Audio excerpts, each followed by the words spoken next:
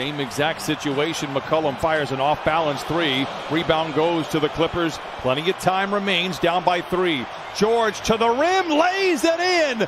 No whistle, but count the basket. 3 seconds to play.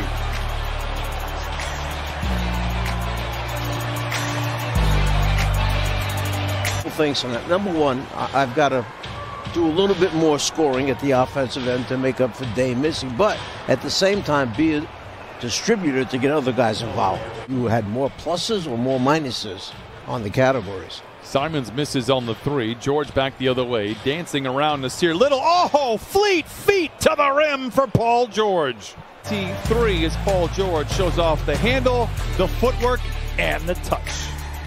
To really work to get his points. It's back to that fluid motion now for Paul George. Lob coming out of the inbound. Oh, and it goes to George. Wheels up in Portland. The next time Cantor plays defense might be the first. Well, he intends to. He really does want to. Number delay a game. Let's watch what happens if somebody kicks the ball away after the bucket. George singly covered by Jones. Rises for the 20-footer. Book it for Paul George. He has 18, and the Clippers in a teeter-totter third quarter lead by 1. The isolation, one dribble, create space, knock it down. And then Anthony loses it into the ready hands of Paul George. Clippers by 1. Rondo dashing down the lane off the window with a kiss and a smile. Rondo with 7 points, 7 assists, and 5 rebounds. After everyone touched the ball the last trip down, George is the only one that matters on this trip. A 3 for Paul George. The sideline inbound for the Blazers. There's McCollum cheating off of Rondo to give extra help up. Both teams will go to the free throw line on a whistle. Morris to George. Spoon feed Zoo, and he lays it in. It's a 2-point game. Clippers needed to stop there. George down the lane, gets to the rim and lays it in. What a shot for George. He has 29. 10 segundos para o fim. Vem com a bola, troca a marcação. CJ contra Paul George. Para infiltração, Paul George abre com man, mas teve uma falta ali no lance. Falta em cima de Paul.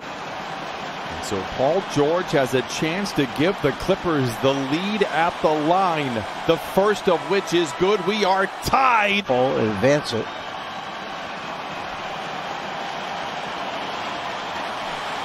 Hot damn, he made them both. The Clippers lead by 1. Felt different in those last 2 minutes. You guys were down 6.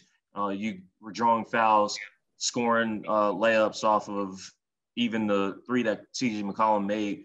I mean, can you describe what those last 2 minutes were like with the ball in your hands, having to take this game away from the Blazers? Yeah, well, I mean, the addition of Rondo, improved our pace overall. But just through that stretch, I knew we had to play a little faster. We had to attack when their defense wasn't set. And, I just wanted to put pressure on them. They made big shots. Toughest thing, for a team that's making shots is to come down and score on them. So, at that point, that was my thought process, was just to play faster.